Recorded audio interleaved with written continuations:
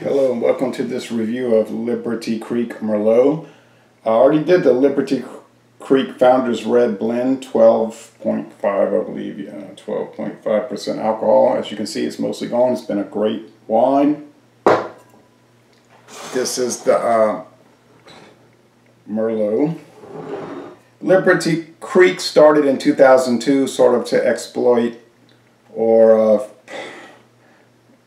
I guess you could say honor the events of September 2011.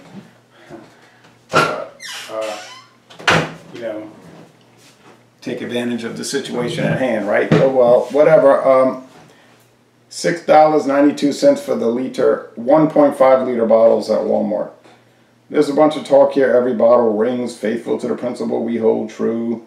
Okay, now here's the tasting notes. What's the ABV? 12. Okay, so from 12.5 to 12. Ripe picked raspberry and cherry with a velvety smooth finish. Pairs perfectly with almost any dish, such as hearty pastas, pork tenderloin, and roasted chicken. Sounds good.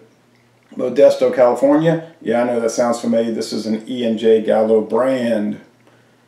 I did other E&J Gallo lines like Carlo Rossi, Livingston Cellars, and what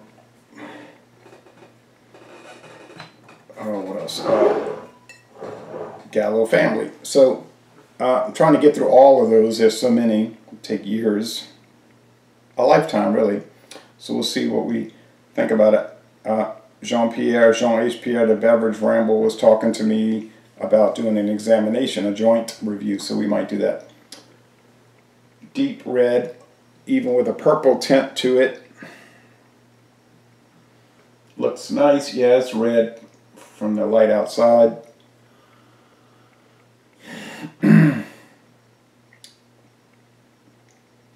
not to remember the tasting notes. I want to give it an independent evaluation from what I'm picking up. Sort of a tannic, woody, grape skin note, which would appeal to some people, and other people wouldn't be able to stand it. It's fine for me, you know. I enjoy Merlot.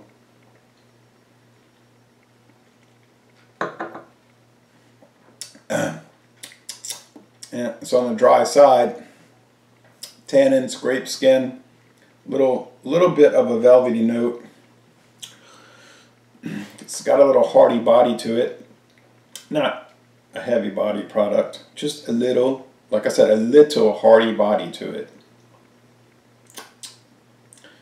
Dry finish, easy going. I think it would pair well with those hearty meals. And if there are negatives with this, I'd like to know what they are. I was at somebody's house down the street one day and she was having a dinner and she had one of the Liberty Creek white wines. I don't remember which one. And she was like, well, I got this wine. It's kind of cheap, but like she was apologizing. She's giving a free dinner. She's apologizing. I said, I'm sure it's going to be fine. And everyone drank it with their dinner and it was fine. And everybody enjoyed it. I certainly did. So I think E&J Gallo does do a great job with the value priced, like they're saying, everybody should be able to afford a good wine, and I agree with that, and I take no issue with this. Grapes, red grapes. I would highly recommend it, and I would score it a 94 out of 100. It's a most excellent product. So if you see it, and chances are you will easily be able to find this, just like Gallo family, Carlo Rossi, Livingston Cellars. They're all available across the United States of America. Don't hesitate to buy it. The intention I have is to try all of the lineup. And like I said, it'll take years, but that'll be fine. So Laissez-les Bon Ton Relais, a wonderful product. And I'm from a family-owned company, I might add, and I'm going to end this review by saying, y'all come on down to southeastern Louisiana.